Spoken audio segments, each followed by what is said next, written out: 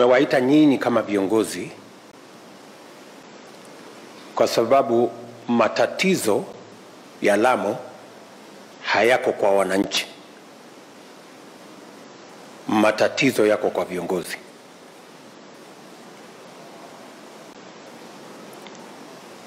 Na nyinyi kama viongozi ndio mtakaoamua kama Lamu itakuwa na usalama ama Lamu itaendelea kuwa na matatizo. Ni nyinyi mlioketi hapa pamoja na sisi ndio tutaamua.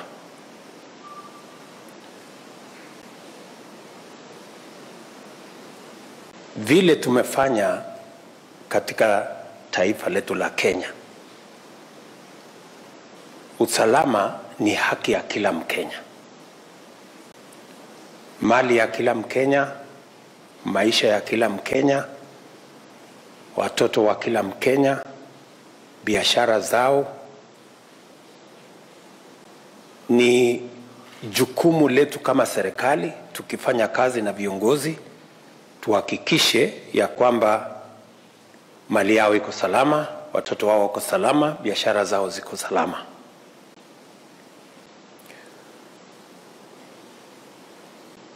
Hakuna mtu mgeni hapa. Mimi pia nimekuwa katika uwanja huu kwa muda. Nimekuja Lamu mara nyingi. Hata baada ya hii uchaguzi, Lamu ni kati ya counties nimekuja zaidi ya counties zingine, kumaanisha ya kwamba tunawadhamini. Na kwa hivyo hakuna mtu, kiongozi ama mwananchi Lamu wanaweza kusema ati serikali ya Kenya haiwajali ama haiwafikirii ama haiwadhamini. We value Lamu County the same way we value every other county in Kenya. And that is why continuously, consistently, we have engaged on Lamu issues. Lamu development issues, Lamu security issues. Mambo ya usalama ya Lamu, sasa nyinyi mumetuchanganya, kwa sababu wakati sisi tunaelekeza mipango, mawazo yetu kupambana na magaidi, pia hapa tuko na shida ya kisiasa, uchochezi wa kisiasa ambayo inatuharibia usalama ya wananchi. So sasa tumechanganya matatizo ya ugaidi na matatizo ya uchochezi wa kisiasa ambayo inapiganisha wananchi. Hapa wananchi wanapigwa na magaidi, alafu wananchi tena pale katikati wanapiganishwa wananchi wenyewe. Good people, that is unacceptable. That is unacceptable. And my two ministers for defense and internal security have been to Lamu several times. You know that. They have been to Lamu several times. And they have not come to Lamu ati kwa sababu wamekuja kwa holiday. They've always come to Lamu to think, to work with you on how we are going to manage the security situation in Lamu. We must all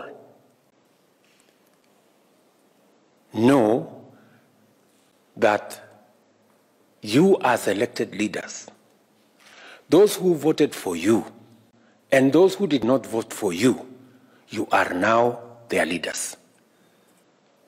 Tuelewane kabisa. Tumekubaliana? Mimi nalaumiwa kwa sababu mimi nimeenda Kisumu, sijui nimeenda Kakamega, sijui nimeenda wapi, Wale walionichagua wananiambia wewe umeenda kufanya nini kwa wale. But mimi ni rais wa Kenya. Wale walionipigia kura, wale hawakunipigia kura, hawana rais mwingine, rais ni mimi. Ninyi pia mlio hapa kama viongozi, ukisha chaguliwa, wewe ni governor, wewe ni senator, women rep, mbunge, MCA, ukisha chaguliwa, wewe ndio kiongozi ya wale waliokuchagua na pia wale hawakukuchagua. Wao ni raia wako. You have a responsibility to each and every one of them. Muelewe ya kwamba hakuna Mkenya mgeni hapa Kenya. Wakenya wote ni wananchi wa hapa. We are all Kenyans, irrespective of where we were born, irrespective of the communities we come from. We are one nation. Let me say this again, for the avoidance of doubt. We are one nation. Every Kenyan can live, do business, work in any part of Kenya. And we must appreciate them as Kenyans. Because that is the position of the Constitution. That is the position of the law, that each and every Kenyan can live anywhere in the Republic of Kenya. The sooner we understand that, the sooner we will talk to each other respectfully and as one Kenyan community. Yes, that is the position. And that is the position that I will make sure, as the government of Kenya, we will protect every Kenyan, wherever they are, wherever they live, from whatever the community they come from, in whatever place in Kenya, to live, work, do business, take their children to school, in every part of Kenya. Lakini mahali imefika, ndio nikaamua tukutane, ndio tukubaliane. Kwa sababu mahali imefika, it cannot continue like this. Whatever it is going to take now going forward, whatever it's going to take, we are going to take decisive, firm action, because it is not possible. Tuelewane kabisa, na mimi nimesema tukubaliane, ndio kusiwe na watu watakao sema eti ilienda ikarudi ikakaa hapana. We have to agree. Yeah, we have to agree, good people.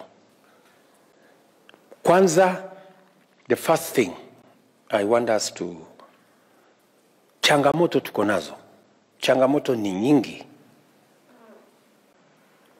katika taifa letu la Kenya, na tuko na changamoto nyingi kwa sababu ya hali ya uchumi duniani kote. Lakini hatuwezi kutumia nafasi hiyo kufanya mambo ambayo yataharibu mambo zaidi. We must first agree on how we are going to work together to deal with the challenge of terrorism. Because terrorists are finding their way around Lamu easy because communities have been incited against each other.